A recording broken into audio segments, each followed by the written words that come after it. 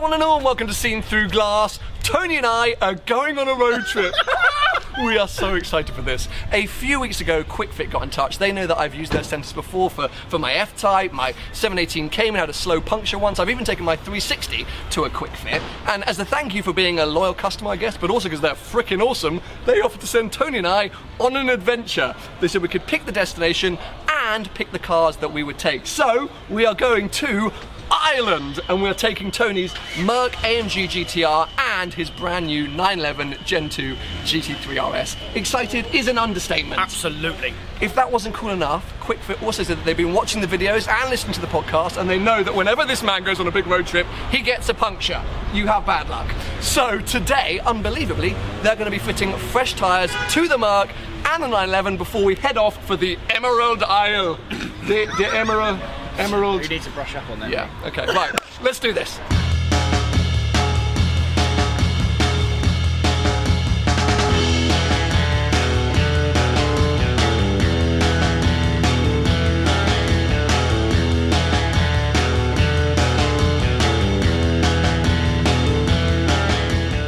So there we have it, fresh tyres fitted to the Merc and the Porsche. We're off to Ireland.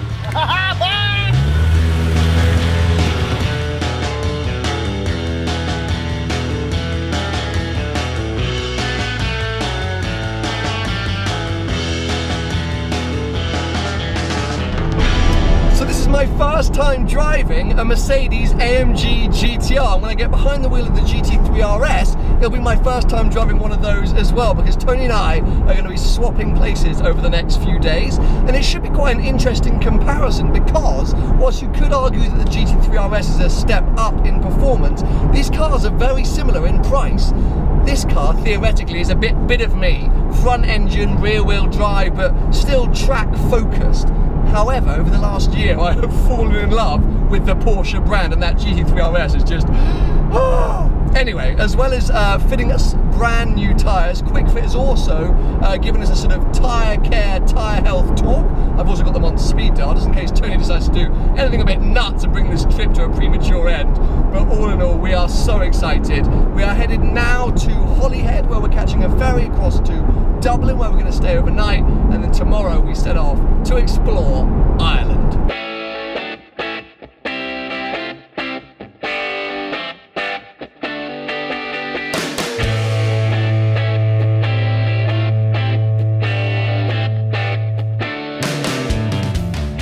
We've made it to Holyhead. Holyhead? Holyhead. Holyhead. I'm going to come here because I did a shallow focus to make it look all pretty and didn't realise you were going to be stood next to me.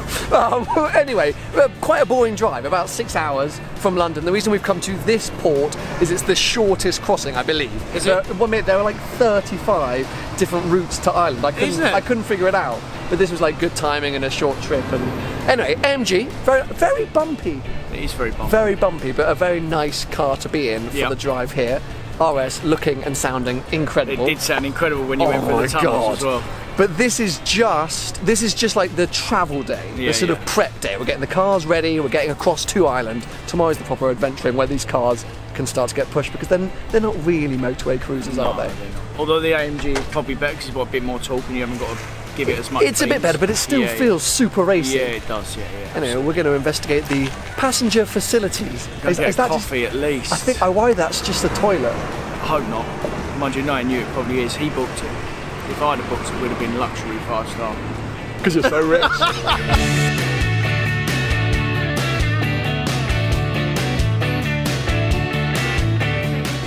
Oh! You should buy that. Look, no. Well, no. I nearly did. Oh. But look, the best car out on the market today. What they put it up against? Where's the section? What's that up against? The 911 Carrera? Why don't we buy it and then talk about it on the podcast? Good idea.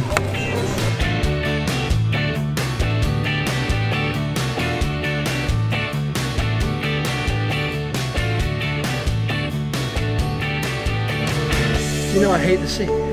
You don't like the sea? I hate the sea. Can't you swim? Please contact guest services for outside. I thought they might be saying we're sinking. Are you really that bad? Hating the sea means I hate boats. Really? We're on a boat. Like, seriously? Yeah, and we've picked that view, which I've actually chosen in case of icebergs, because I don't know if you've seen the film Titanic, but I've seen that's it what many they times. sneak up on you. They sneak up but on you. not in the Irish Sea. I wouldn't have thought, mate. How do you know? How do you know? Or a whale? What if a whale just went... Will there be any sharks? Probably. There's always sharks. I think it's the sea. Mate, I feel like we're rocking a lot. We haven't moved, mate. No, but it's a rough sea today. I mean, I'm not great in the sea because I'm not a strong swimmer. I always think that if I fell in there, I'd be dead. Are you a good swimmer? I'm not good enough to swim in the sea. I can swim in a pool, like a paddling pool. Anyway, we are going to try and probably have a few drinks to calm our nerves. Yeah, a lot. Find some food, and then I want to chat as to why, firstly, we put some fresh tyres on brand new cars, but also why we bought the GT3 RS and the AMG GTR. But food first, as always. I think so. Yeah. Oh, I do like to be beside the seaside. I do like to be beside the sea. I do like to stroll upon the from, where the brass bands play, diddly on, so just... Gonna be honest, Tony made me upgrade us to Stena Plus. He said that he refused to sit with the commoners, so we're in this like super nice lounge. Now tell the truth. Stena Plus lounge. And we just had a really delicious lunch. Well, we had a lovely lunch. I'm glad you made us do this. Anyway, let's get into it. I want to talk about it. Firstly, why have we fit new tyres? Apart from the hashtag, have you seen the campaign, by the way? Hilarious. Hashtag Tony, please no punctures. But apart from that, we also fit new tyres to your new cars because... I like drifting. Yeah. You had done some considerable wear to both. Yeah. The RS has 1,000 miles on it, and I didn't need fresh tyres, but it's pretty good that you've got some. Yeah. Anyway. That was Devon. That was Devon, yeah. Devon He'd already done the supercar driver. And we might, if it rains in Ireland, Yeah. we'll do some skids in the GTR. Because that's just the right thing to do. Because I haven't really skidded that car a lot. I've been around And that's a skiddy car, I would have thought. It's Hashtag unbelievable. AMG. Yeah. Even you'll be able to skid that. Don't get excited. There's no guarantees. But okay, so on top of that, let's also discuss why we've bought the GT3 RS and the AMG GTR because apart from their price tag, they're actually quite different. They're very different. Yeah. They're not compatible. We don't really have an explanation, do we? Not at the moment. Why didn't we bring the Performante? All three are not, although they're all track cars, I don't think they're all comparable. They're very, They're all on very different similar, levels. but very different at the same Yeah. time. For me, the most interesting comparison about this is the fact that the GT3 RS and the AMG GTR are of a similar price, around 150,000, 60,000 pounds, if you could get it new from factory. That's the only comparison, I think. And therefore, Have I spoilt that? no. As in, like, but that's what we want to find out, because is the Porsche the bargain of the century? Is the AMG a little overpriced? Like, are they at all similar on track? Mate, we're going to be doing this over the next few days. I know you've already driven them, but I'm going to be finding this out over the next few days. I will elaborate on what I've just said. Yeah. Okay, fine. So we've got 3 days ahead of us. We're landing in Dublin tonight. Tomorrow we're making our way west to Galway. It's Ed Sheeran, in case you didn't know. Yeah, Ed Sheeran. Thank you for the popular culture reference. We're then heading down to Cork and then back to Dublin. It's going to be a lot of lifestyle elements because we want to explore. Neither of us have really explored Ireland before, but we are going to be putting these cars. I've been to a wedding in head to. Ireland. Oh, have you? Oh, yeah. Lads. And a No, lady. There's a lady. Yeah. There's lots of them, about 200 people there. Oh, bloody hell, show off. So yeah, let us know if there's anything in particular you want to know about the cars or see us do in the cars that is relatively sensible. Let us know in the comment section below. We're going to kick back, enjoy Tony's Stena Plus upgrade a little bit longer, wait to arrive and touch down in Ireland, and then head to our hotel. And yeah. should we throw a curveball? Should we bring the Performante instead of the AMG GTR? Question, or should we have bought the Performante instead of the GT3 RS? No. No way. Look what I have! Look where I am! In the RS. Oh! Now, I'm going to hold my judgment on these two cars until the end of this trip. Obviously, Tony spent a lot of time in both, so he's already kind of predetermined his position on them, but I'm a bit confused as to which I'm going to like the most by the end. Surely it's going to be this, but I'm not... Oh, I don't know. It's... Oh, my Porsche love affair. The thing is, all of this is very familiar because of my Cayman. Anyway, let's exhaust on. How do I do that? Oh. Lol.